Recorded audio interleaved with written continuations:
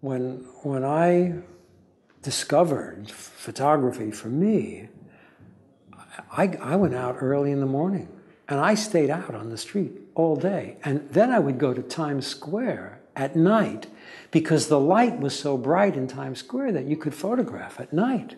So I was bitten by this in such a passionate way that I needed to spend as much time as possible. And my compatriot was Tony Ray Jones. So we were two young guys. I was 24, Tony I think was 22. And we just wanted to be out as much as possible. And then later, within a year, I became friendly with Gary Winogrand. And I think Tony then went back to England. So Gary was we were friends. And Gary was a nervous wreck of a guy in a wonderful way. And he needed to be out of that house early in the morning. And I would get a call from him around 7:30, meet me at the Greasy Spoon, you know. And we'd meet up on 96th Street. We'd have coffee and a Danish. And then we'd start walking. And we just walked all day long, up and down Fifth Avenue, through Central Park, through the zoo, over to Times Square, back up onto Fifth Avenue, back and around the plaza, back down. And it was as if we were fishermen in the stream of Fifth Avenue. And we were just looking at all the specimens that came up and said, whoa, that's beautiful. Another day, back in.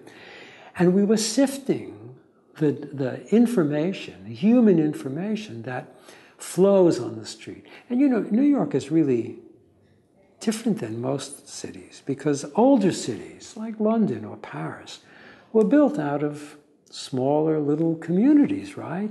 Towns that ultimately grew together. So there's a different kind of circularity there.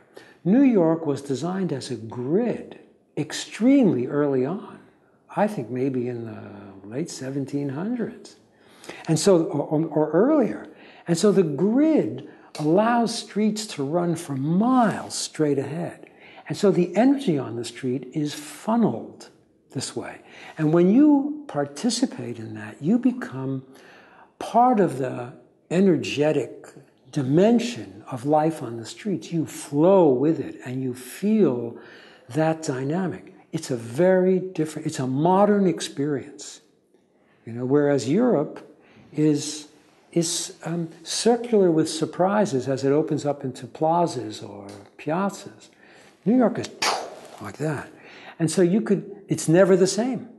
You could walk Fifth Avenue all day and it will never be the same. The light's changing, the crowds change, going to work crowds, between lunch and breakfast crowds, you know, after lunch crowds, after work crowds.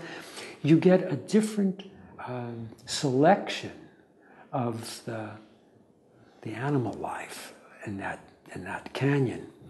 And it never ceased to amaze us. And so I can just tell you, day after day after day, no holidays, every day was a holiday, the street called. And basically, the innocent kid that I was learned about life, human behavior life, by being on the street and observing that people will do the same things again and again. There's a way that we all have of mimicking our responses to things so that we become socialized. Everybody stops at the corner, looks both ways, then they dart into the street. You can anticipate that these things will happen. And sometimes they will even repeat themselves. So if somebody does a gesture and you miss it, you think to yourself, if I follow that guy, he's going to do that again. And he does it again, just like that. You say, oh, I knew it. And it's that sense. And Gary and I and Todd Papageorge, we used to talk about the kind of sixth sense that you develop as a street photographer about what people are going to do. And you often test it to prove to yourself that you are actually predictive in some way. Not 100%, but in the times that it's crucial, It usually pans out. And although it may sound a little mystical, it's not. If you practice the game, just like an athlete, you know that certain conditions are going to happen again and again and again, and you're going to call up your reserves in those moments. And street photography is no less athletic than any other sport.